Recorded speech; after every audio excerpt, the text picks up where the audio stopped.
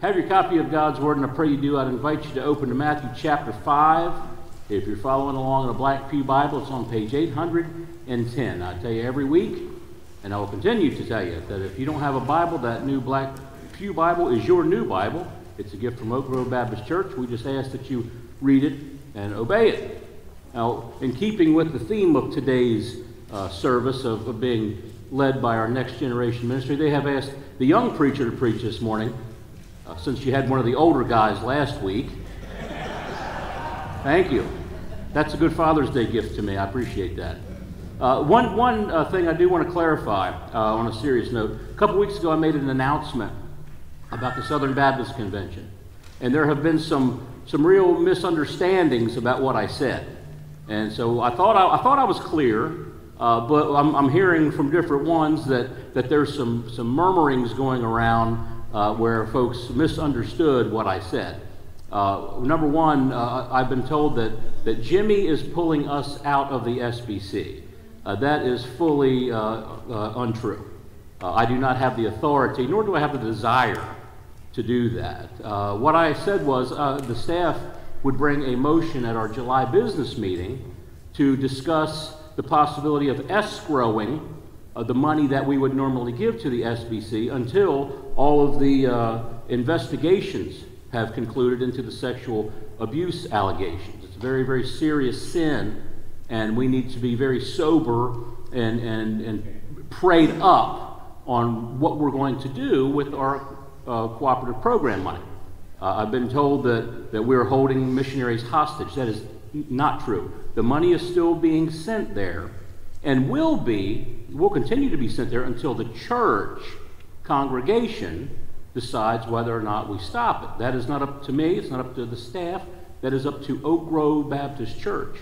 We're going to continue to monitor what's going on. The SBC, the annual convention, was this past week in Anaheim, California, and they did address this situation. It was the number one topic of conversation. At the July business meeting, we will have time to evaluate what was done. We'll present a report, and as a church, we'll make a decision. Prayerfully, the changes that they're making will be enough that we can say, praise the Lord, they're doing something about it, and no action will need to be taken. But we are not out of the SBC. We are not seeking to pull out of the SBC. No money has been withheld whatsoever from any organization or any missionary. So I just want to make that abundantly clear so that we're all on the same page. All right, amen. Let's get on to this. Over the past several years, there has been an anomaly in the social media realm. It's called the social media influencer. Over the past decade, people have made a career out of simply advertising things online, whether it's makeup or how you do your hair or all that kind of stuff. You'd be surprised how lucrative of a business this is. 3.5 billion people around the world use social media, 45% of the world's population. These influencers leverage their knowledge and their expertise to shape and mold the culture. They build credibility and trust through regular posts and blogs, and they impact thoughts, feelings, and responses. Now, name brands love influencers because they create trends and they create fads that bolster sales. Somebody once said leadership in its purest form is influence, and I believe that I don't believe in coincidences, and I don't believe that it's a coincidence that today's sermon about leadership and influence has occurred on Father's Day. I didn't plan that. God did. Because I can say personally from my own life that the greatest influence that has been in my life is my dad. He taught me a lot. My dad's not a theologian, but he taught me the difference between squeezing the trigger and pulling the trigger. He taught me the difference of jerking a hook into a fish's mouth or setting a hook in a fish's mouth. He taught me how to be a man. He taught me how to have honor. He taught me how to have respect. He taught me how to treat my wife. Whether he knew it or not, and I'm sure he didn't know it. Those little feet following along behind him watched everything he did. And he is the greatest influence on my life. Jesus calls us to be influencers on this world.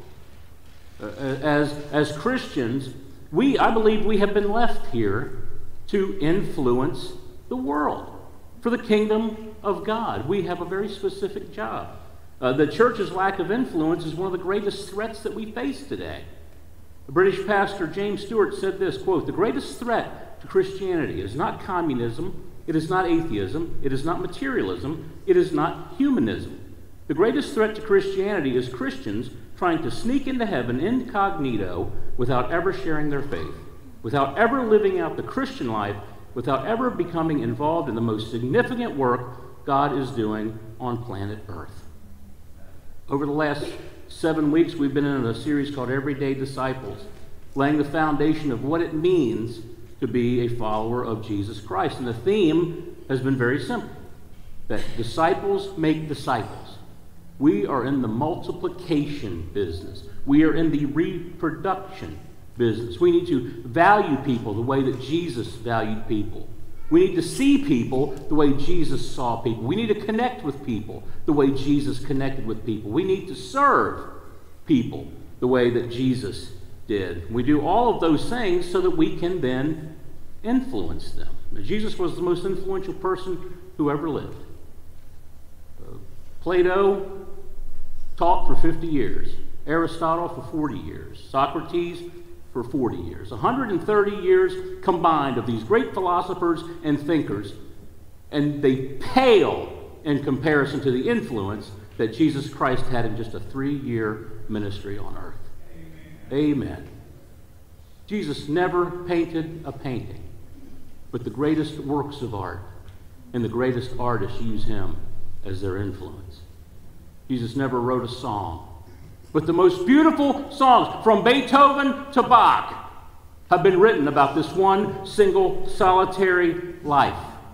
Jesus wrote no poetry, but the greatest literature and the greatest works of art, all in history, have been inspired by him. But Jesus used his influence to accomplish the greatest work in the history of the world, which is bringing people to God.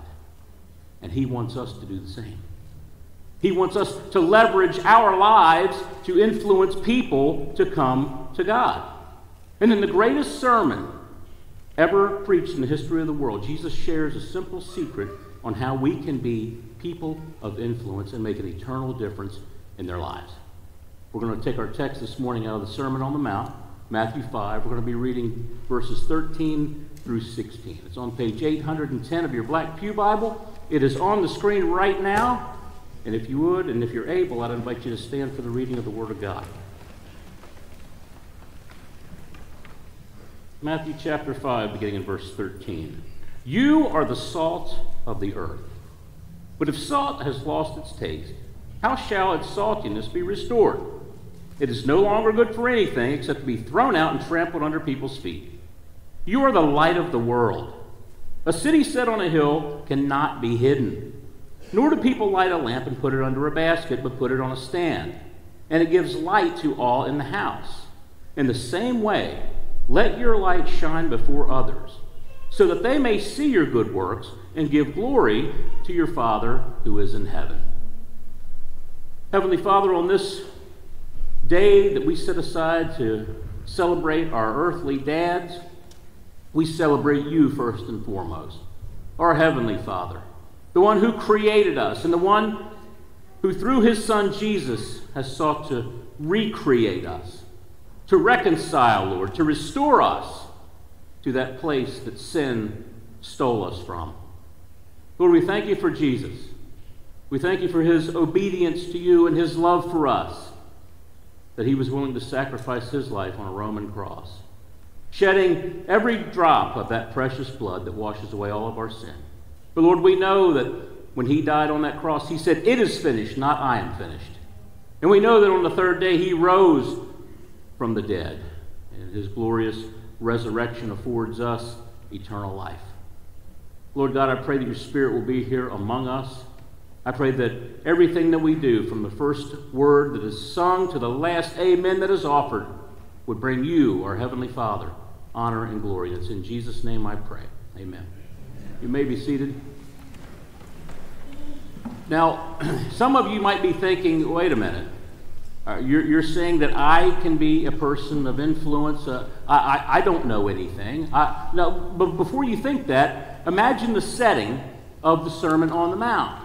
Jesus is not in Rome talking to military generals. Jesus is not in Athens talking to great philosophers. Jesus is sitting on a hill speaking to people in a place called Galilee. Now, for those of you who aren't familiar with Galilee, we might say that they're the Duck Dynasty folks. My generation would say Beverly Hillbillies. They were kind of the honey boo-boos of the time. They were rural, hard-working, blue-collar people. And Jesus says to them, you are the light of the world. And they're probably saying, you talking about me, Jesus? Me, little old me? But they were. He was talking to them. He's talking to us today. And because these people were the light of the world and the salt of the world, Christianity is on every continent today, and we are here this morning because of what they did. Because they were influencers, and that influence continued to trickle down to us. See, we can, as an everyday disciple, be an influencer. We can shape and mold our culture, and we can change our world. We can make our world better, and we can make our world brighter through Christ Jesus. Jesus gives us two simple things that we can do to become a person of influence. First, he tells us to preserve a decaying world. You are the salt of the earth. Why does Jesus refer to his followers as salt? Salt is one of the most useful substances on the planet. It occurs naturally. God gave it to us. And there are several things that salt does that are beneficial to us. The first, it gives flavor. It gives flavor to everything that it gets put on. What does salt taste like? Well, it tastes salty. There's no other way to describe it. You know if there's not enough salt on your food, and you certainly know if there's too much salt on your food. I know some of you put salt on your food before you taste it. And I will tell you, as someone who makes sausage gravy at the men's breakfast, that hurts my feelings just a little bit. But we're so used to doing it, we don't even think about it. We just grab the salt shaker and we start. That's one influence my dad didn't have on me, because that's something he does that I don't do. Now, salt enhances the flavor of food. What does it have to do with Christianity? Oh, wait a minute. Is this a prosperity gospel sermon? Nope. Because what many pastors will do is they will stop at that and they will say, you know, Jesus will enhance your life. He makes life taste better. And he does. But that's not all he does. See, because if we just simply telling people, Jesus makes your life better, listen to what Jesus said just 2 verses before. Blessed are those who are persecuted for righteousness' sake, for theirs is the kingdom of heaven. Blessed are you when others revile you and persecute you and utter all kinds of evil against you falsely on my account. Rejoice and be glad. That doesn't sound like life enhancement to me. Being persecuted and being reviled, that's not what people want. Well, we don't. That's not a way to influence people and make friends, is to be reviled and persecuted. And yet Jesus said that we would. And so while Jesus will enhance your life, that's not something we can cling to. Friends, this is not your best life now. Unless you don't know Jesus. Because if you do know Jesus, there's a better life waiting for us. If you don't know Jesus, I pray that today will be the day that you open up your heart and come to him in faith. Now, flavor is important, but that's not the full purpose of being salty. Second, it's used for healing. Salt is a natural anti-inflammatory and antibacterial substance. It used to reduce congestions, to sanitize, and to open airways. It's used to treat asthma, allergies, bronchitis, COPD, even the common cold. It hinders bacteria and keeps infection out of wounds. And in this world of sin and brokenness, Christ is the healing that this world needs. Isaiah 49 says that he is going to be the healer of the nations. And friends, Our nations need healing, amen? Our world needs healing. And Jesus tells us to go out into that world and bring that healing by being the salt of the earth. Third, it creates thirst. Live lives that make other people thirsty for Jesus.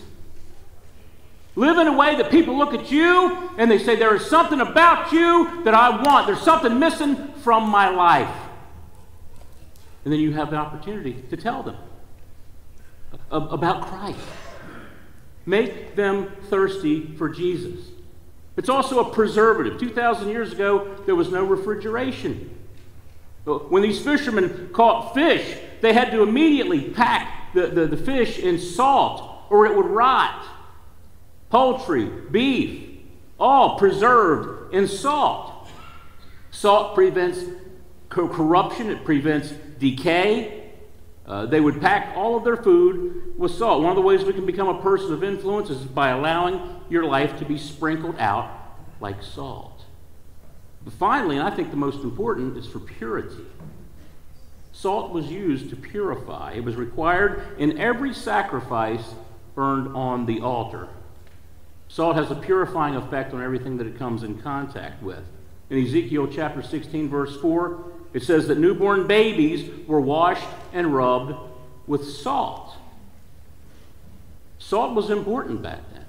Salt's important today. See, it has a cleansing ability. It's a process called fluctuation, in which the particles, if you get a mud hole and you pour salt in there, all the molecules, all the particles will clump together and sink. So if you pour salt into muddy water, it's not too long before it becomes clear, because that salt has a purifying effect. God wants us to go out into the world and show the world what a purified life looks like. Not perfect, because we're not perfect. We're never going to be until we get to heaven. But we are purified. And we need to show that to the world, because this world desperately needs that. Chuck Quarles said one time, the use of salt as a purifying agent overlaps somewhat with the use of salt as a preservative. Salt preserved because it first purified. And here's the point Jesus is making. We can have a tremendous influence in the lives of others. These 5 things that I just mentioned to you. We can bring all of these into the lives of those who don't know Jesus Christ. We don't have to reinvent the wheel. Jesus built the wheel. He gives us the privilege of coming along and telling others how to be an everyday disciple. You see, being an everyday disciple is not something that we keep to ourselves. It's something that we go out and we share. Our salvation simply is not about us. Our discipleship is not about us. It is very important that we study the Bible, study it every day, read it every day, hide its words on your heart that you might not sin against God. But being a Christian is not about life improvement, remember? It's not about life enhancement. It's about sharing Jesus with the world. It's not just about being a blessing to ourselves. You see, to be quite frank, if I could write off the world, I would. Because the world is a dark place. But Jesus didn't write off the world. Jesus came that the world might be saved through faith in him. Now listen to what Jesus said. We are the salt of the earth. He didn't say we're the salt of the church. All right. We can't salt the world if we're not out in the world. Because the purpose of salt is to get onto and into food. We have to be the salt of the earth out there. Salt is worthless unless it's put on food. It may look nice in the shaker, but unless it's shaken out, it is absolutely worthless. Listen, the church is the salt shaker, and you are the salt. When you leave here, you are being poured out into the community, into the workplaces, into the schools, into the neighborhoods, into all the places that you go to show others the difference that Christ has made in your life. I heard a story about a woman who went into a mom and pop grocery store, and she asked the guy, she said, "Do you sell salt?" He said, lady, take a look around. She looked around the store. There was nothing but salt. Iodized salt, Morton salt, kosher salt, every single kind, sea salt, rock salt, whatever you could imagine. He had it in droves. I mean, it was incredible. The woman said, that's amazing. He said, let me tell you, I'm going to show you something else. He took her down into the basement. The basement was 5 times the size of the upper store, filled to the walls with salt. She said to him, this is absolutely incredible. You really do sell salt, don't you? He said, no, that's the problem. We never sell salt. But that salt salesman comes here every week, and boy, he sells salt. Listen, salt that's not poured out is worthless. It doesn't do any good. We have to get out of our churches, out of our homes, out of our holy huddles, and we've got to get into our neighborhoods, in our schools, and in our groups. And we've got to show people the difference that Jesus makes in our lives. Listen, Jesus gives us a warning here, verse 13. But if salt has lost its taste, how shall its saltiness be restored? It is no longer good for anything except to be thrown out and trampled under people's feet. See, it's almost impossible for salt to become unsalty.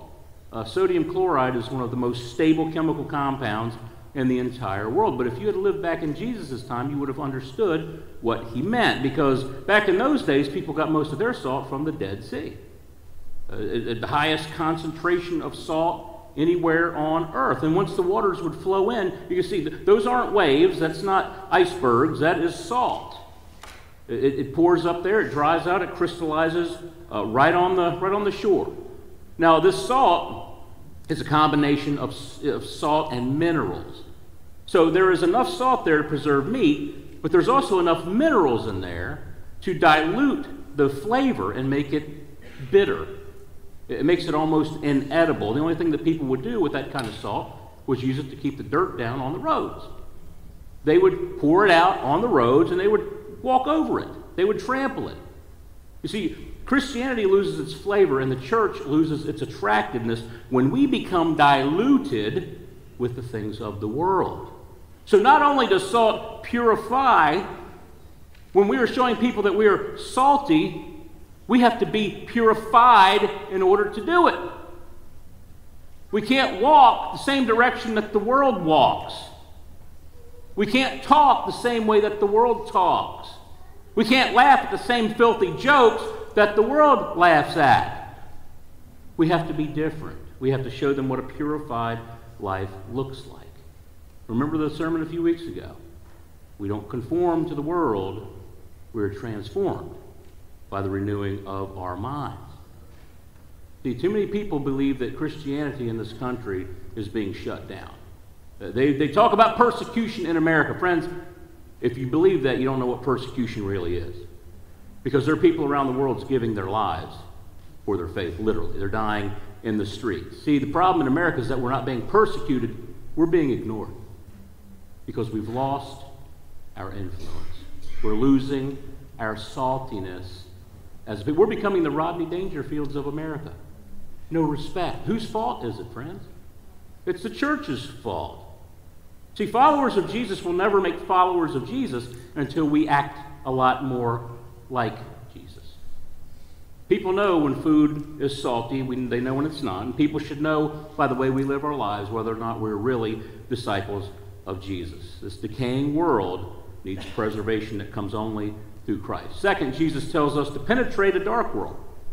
The second thing Jesus says, verse 14, you are the light of the world. Now it's interesting that Jesus calls us light.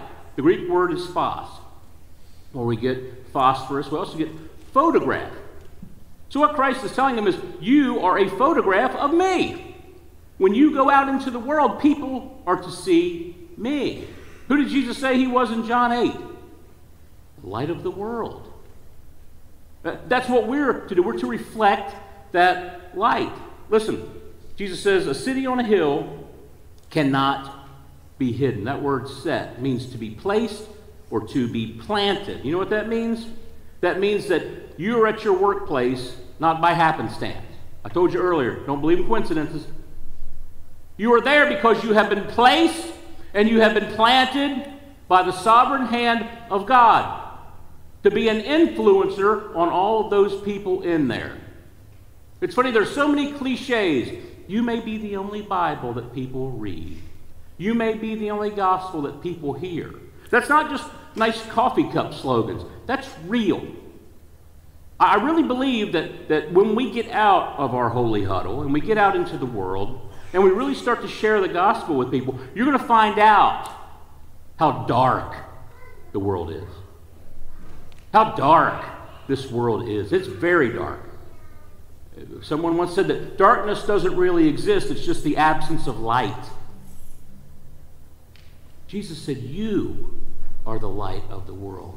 Penetrate into that darkness. We've all been set here to be a city on a hill. Now, a city on a hill can't be hidden. It's not something that you can put a shroud over. It's there. Back in those days when they built towns and cities, they didn't have bulldozers like we do now. So whenever an invader would come in and destroy the city, burn it down, they didn't take a bulldozer and push it all away and rebuild. They just rebuilt on top of the ruins.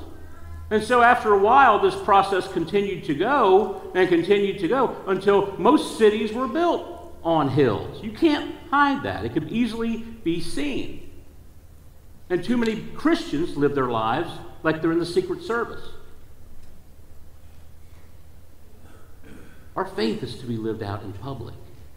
It's to be lived out everywhere we go. Oh, he switches from a light on a hill to a light inside of a home. Verse 15. Nor do people light a lamp and put it under a basket, but on a stand. And it gives light to all in the house. Now, I would venture to say, if I took a show of hands, and I won't, every one of us have electricity in our homes. I think we would all agree to that. You know why? Because we don't like to sit in darkness.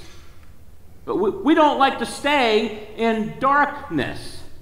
And I can affirm that because every time that the lights flicker on Connolly Road, I say, not again.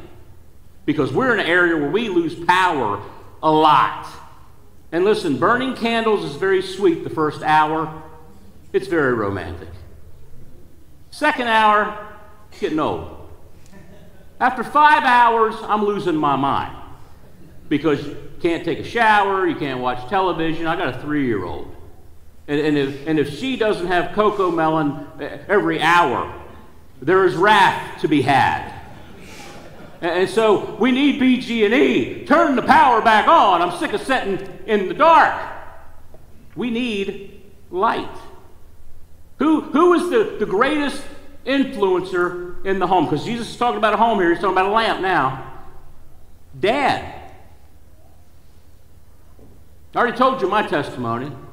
Dads are to be the #1 influence in the lives of their children and their wives. So guys, step it up. If you're not leading in your home, do it. 18.3 million homes in America. There's no daddy. This is a blight on our society. Why is the crime rate so high? No dads. Why don't boys know how to be men? Amen. Because there's no daddies around to show them. Because too many of these so-called men are really just boys who shave. They would rather spend time sitting in their parents' basement playing video games and not out raising their children that God has blessed them with and that they're responsible for. And yes, there are wonderful single moms. And if you single moms, I applaud you. That's wonderful. Because you're doing double duty. Pray for your children. Raise up your children in the church. But men need to be responsible. You don't have to be perfect, but you need to be present. Show your children how to read the Bible. You know what 2 of the greatest things that you can do for your kids? Let them see you study God's Word and let them see you pray. Because what that will show them in their little lives as their minds, their physical and their mental and their spiritual lives are being formulated is that my daddy prioritizes Christ Jesus. It's real in his life. Love your wife. Respect your wife. Serve your wife. Show your children how to be a husband, how to be a father. Don't leave it up to society to do it, because I promise you will lament it for the rest of your life. You got one shot with your kids. Make it count. On this Father's Day, thank your Heavenly Father. You may have had a dad that was a dud, and that happens. I just said there's 18.3 million homes without a daddy. And maybe you were raised that way, and you say, how can I trust the Heavenly Father when I can't even trust my earthly father? Because your Heavenly Father doesn't sin. Because your Heavenly Father is always there. He's always with you. He is right next to you anytime you call out His name. If you're a dad and you're estranged from your kids, call them up. Seek and grant forgiveness. If you had a dad that was a dud, if you have a dad that's an unbeliever, go to him and be salt and be light to him and tell him that you love him and that you want him to have the joy and the peace and the hope that Jesus has given to you. If your daddy's gone, if he's already dead, forgive him and move on with your life. Let go of any hurt that he put on your life and turn your life over to your Heavenly Father, because He will never let you down. God put us here to be a light in dark places. He put us here to shine the light in those dark places. Say a blessing over your meal. Put a Bible on your desk. Let people know that you're praying for them and that you would love to pray for them. Invite them to church. Be what God created you to be, and do what God puts you here to do, which is to be salt and light into a dying world. See, Jesus, as He said in John 8:12, Jesus spoke to them saying, I am the light of the world. Whoever follows me will not walk in darkness, but will have the light of life. You see, Jesus is the difference. Friends, we are not different because we gather together on Sunday and have a worship service. Other religions do that. But we are not different simply because we don't cuss or gamble or smoke or drink, because other religions, believe it or not, have stricter rules than Southern Baptists. The only difference is Jesus. Jesus makes all of the difference in our lives. And the more of Jesus we have, the saltier we become. And the more Jesus that we allow to govern our lives, the more and brighter our light is going to shine.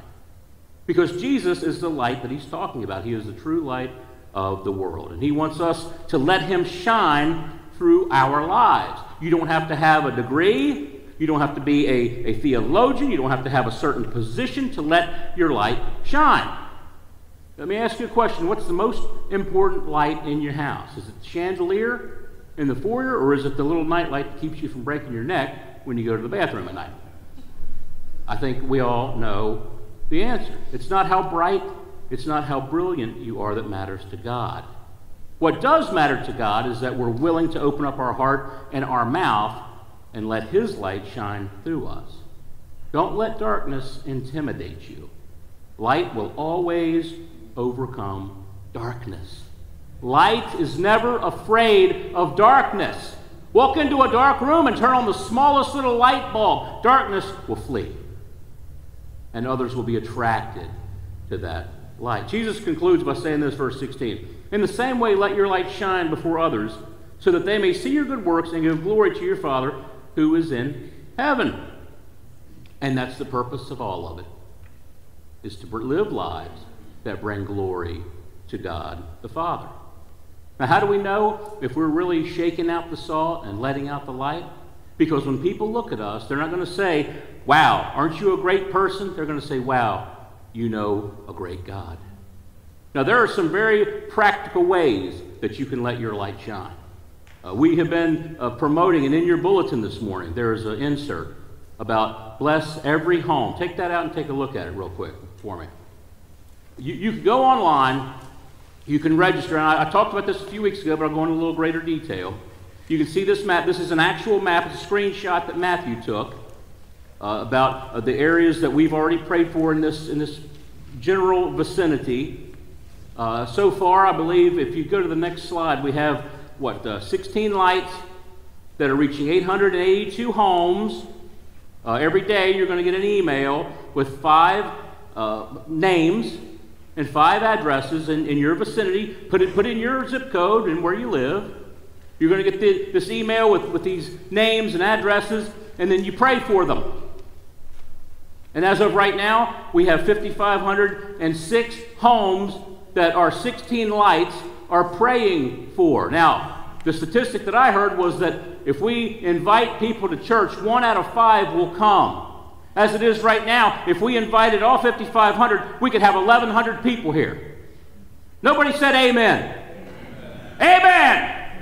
Why does that matter? Does that matter because our pews will be filled, or our coffers will be filled, or we'll get a big tithe offering that day? No. It's because those 1,100 extra people are going to hear the gospel of Jesus Christ. And they may come to glorify our God and our Father.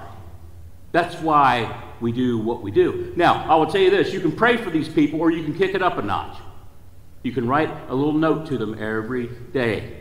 Hey, at Oak Grove, we pray for our neighbors. We pray for our community. We're lifting you up to the Lord. If you have a specific prayer need, let us know. Or if you really want to get brave, if you really want to do some shaking and some shining, we have some little drop-off bags, little gift bags from Oak Grove. It has one of our devotions in it. It has some brochures. It has a personal invitation. You're invited to Oak Grove. They're up here on the Lord's Supper table. Matt's got them out here at the West Foyer. Pick them up. You can go to your neighbor's house. You can put it right on their doorknob and leave. You don't even have to engage with them unless God sets that divine visit up. But you can become a light in your neighborhood today. What a blessing. What an absolute wonderful way for you to spend your life, sharing with those people that live the closest to you the Savior that you love so very much. There was a little boy one day who asked his dad, he said, "Dad, how tall am I?" His dad said, "Well, son, I guess you're about 4 feet tall." He said, "Well, how tall was Jesus?" He said, "Well, the Bible says that there was nothing extraordinary about Jesus. He was probably 5'10". And so the kid said, "Well, Dad, if I'm 4 feet and Jesus is 5'10", and Jesus is in me, won't he stick out of me?" And the answer is yes. If Jesus is inside of you, he sticks out of you, where everybody can see it.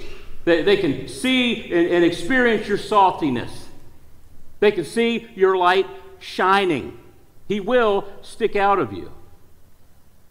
Friend, you're either salt of the earth or you're part of the earth.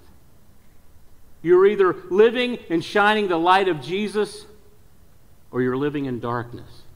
The Bible says, "For God so loved the world that he gave his only begotten Son, that whosoever believes in him will not perish, but have everlasting life." Life is available through faith in Christ Jesus this morning. The Bible says today is the day of your salvation. Give your heart to Christ. He will make you the salt of the earth, and he will pull you out of darkness and into his glorious light. Let's pray together. Father, we give you praise and thanks for who you are. We thank you that because of our faith in Jesus, because of his sacrifice, we can come before you today and call you Abba, Daddy. And we know that when we come in his name, Father, you hear our prayers and that you love us and that you're mindful of us. God, I pray on this secular holiday that we set aside to honor our earthly fathers, that there will be healing through forgiveness if it's necessary, through reconciliation if it's necessary, through restoration of broken relationships if it's necessary. And Lord, we thank you that because that the Holy Spirit lives inside of each and every one of us, those things are possible. We don't operate like the rest of the world. A believer that is motivated by joy and propelled by the Holy Spirit is a powerful thing. So, Father, I pray that you would motivate us with your joy, and I pray that you would propel us with the power of your Spirit. to be salt and light into this world. And for those here today, Lord, that don't know you as Savior, Holy Spirit, do during this time of invitation what only you can do. Stir their hearts, reveal their sin to them, and then show them the way to the foot of the cross and faith in Jesus. And it's in his name I pray these things. Amen. If the Spirit of the Lord is speaking to you and you would like to ask Jesus to forgive you of your sins, you want to truly be able to tell him today, Happy Father's Day, Father. The Bible says that he is faithful and just, that when we call out to him, he will forgive us of our sins, that when we trust in him, we can have abundant and eternal life right here and right now. All you have to do is cry out to the Lord. Maybe you need to be baptized, maybe you'd like to join our church, or maybe you need someone to pray with. Our staff's going to be down front during the invitation, so please come as the Spirit moves you.